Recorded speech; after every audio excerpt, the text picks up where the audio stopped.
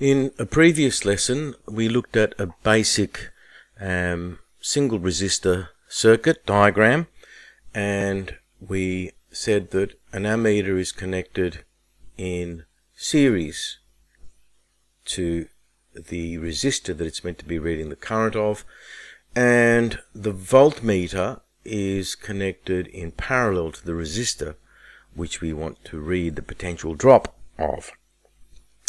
Then we said that there is a mathematical relationship between the resistance, the current in the circuit, and the potential driving the circuit. We call this Ohm's law, and we have V is equal to IR, where R is in fact a constant resistance, because when we plot values of changing voltage and changing current, we get a nice straight line, and if we take the slope or the gradient of that line, we get the value for the resistance, which you can see is constant.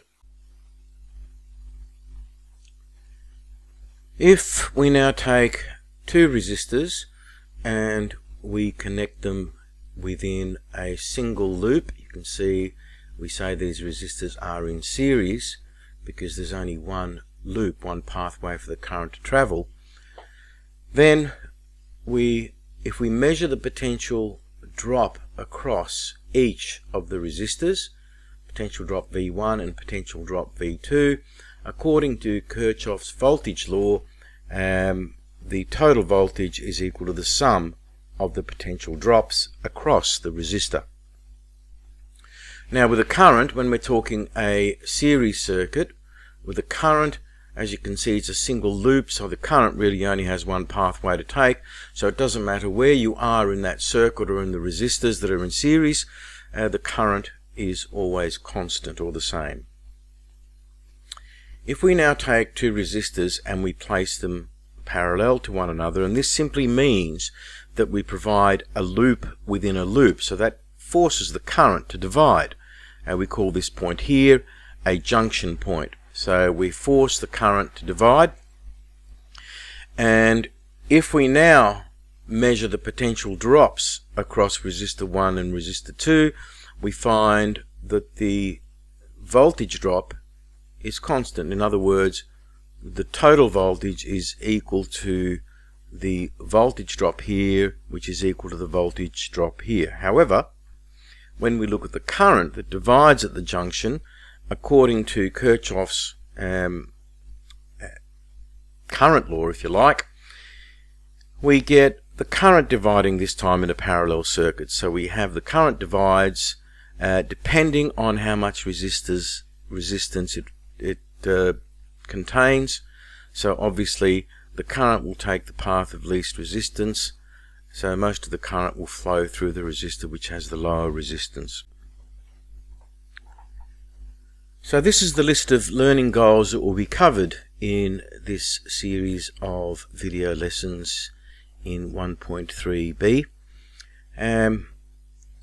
Recall and solve problems using Ohm's law. We've introduced that before, so there's nothing new there. Contrasting an ohmic and non-ohmic resistor, we saw that an ohmic resistor is one which provides a constant resistance in a circuit. The graphical representation, analyzing a graph of current versus voltage, and again we have talked about that and we'll come back to that in greater detail. Then we'll introduce the idea of electrical energy or power dissipation. In other words, how much power is used up in an electric circuit depending on the voltage and the current.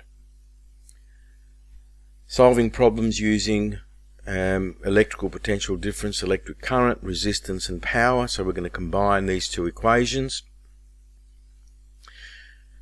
Look at how voltmeters and ammeters are connected in a circuit, how to draw these circuit diagrams correctly, and we will look at series and parallel connections of components and solve problems obviously associated with these, especially in the context of something called equivalent resistance, and we will design simple series, parallel and combination of series parallel circuits from a description provided in a word problem.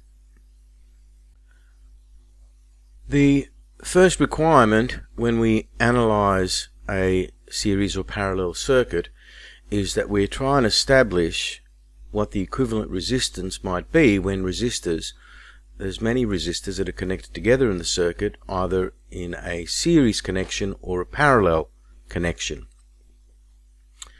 So if we have 4 series resistors connected in line, we say that the equivalent resistance is simply the sum of all the resistors. We simply add them up, fairly straightforward.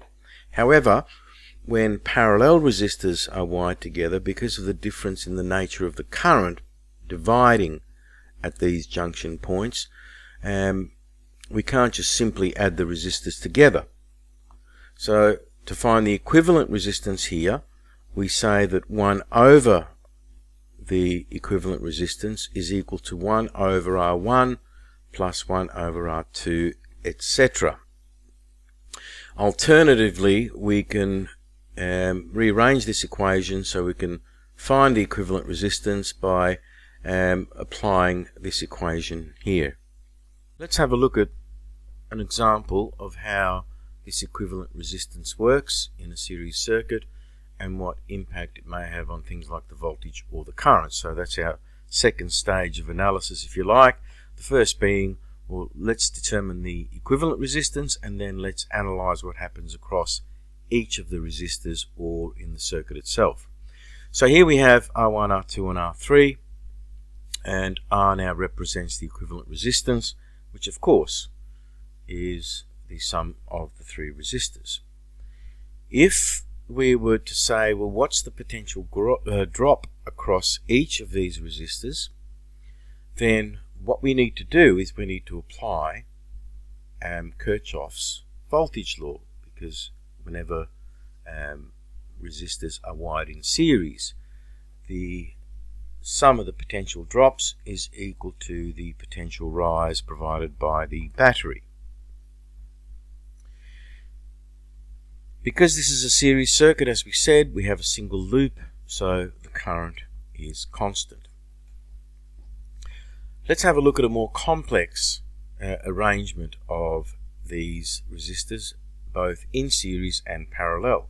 So the first thing we have to do is we have to find the equivalent resistance of these parallel branches.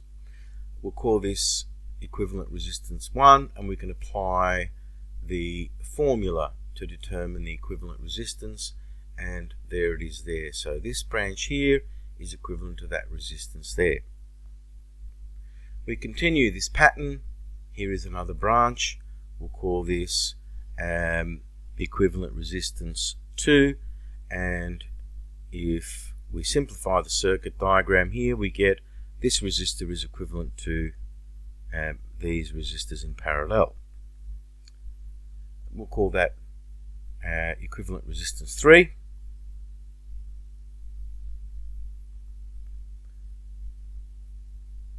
And we can continue the process. If we now take these 2 parallel resistors and call it resistance equivalence 4, we can then redraw our circuit, which started off to be quite a complex circuit, and now we have 2 resistors in series.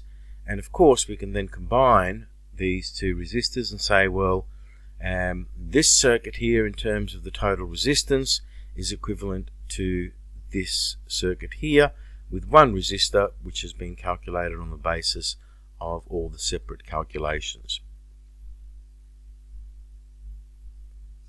So we firstly simplify, this is our first strategy, we simplify the circuit by finding the equivalent resistance. Let's have a look at another example. This time we'll have a look at the current and how the series wiring affects the current.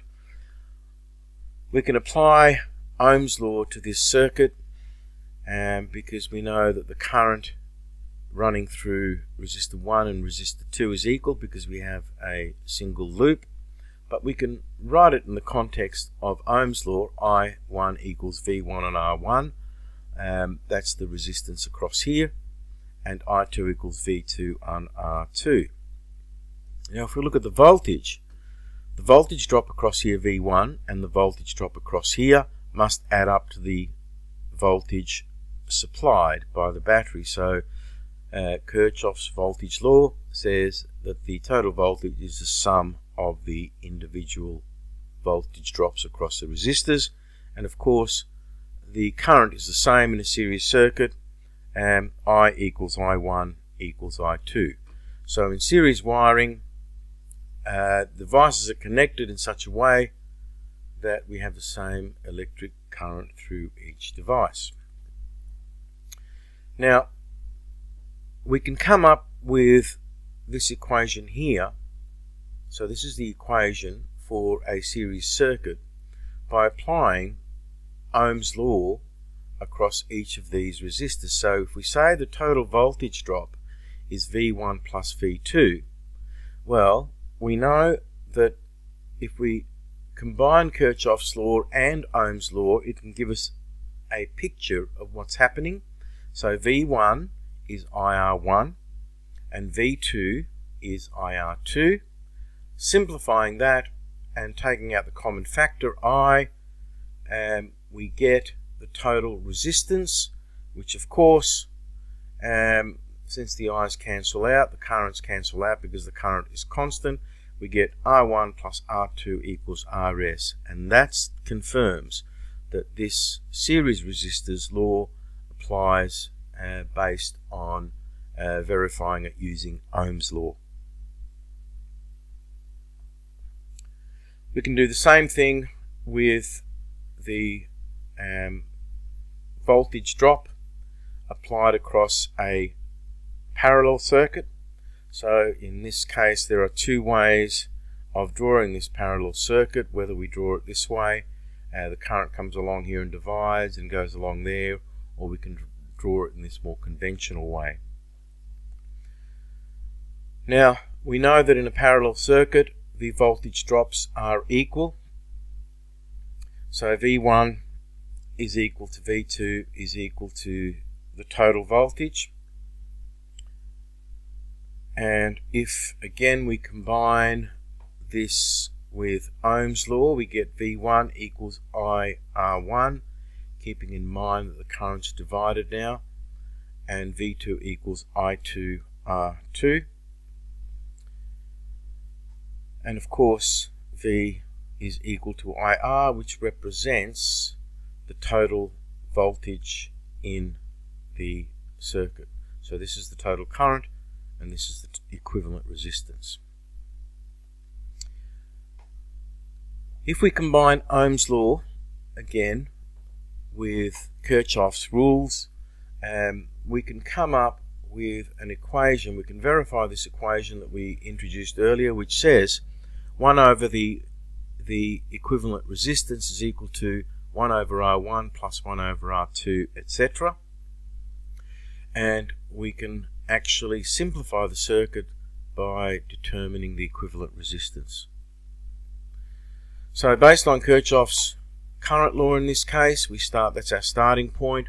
We combine Ohm's law with that, and again we have the voltage remains constant, so we cancel out the common factor and we simplify the equation, and it gives us the equation used to determine the equivalent resistance of resistors that are wired in parallel. So here is an example of determining equivalent resistance from some real values for resistors in circuits.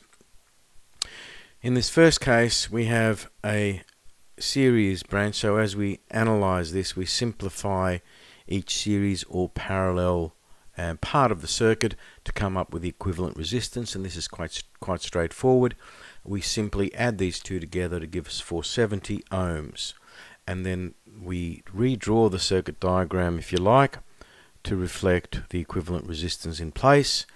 Then we find the equivalent resistance of this parallel branch, applying our equation for parallel resistors, and we get an equivalent resistance of 130 ohms. Same again, this time we have two in series, we add them together, that gives us the equivalent resistance in the circuit.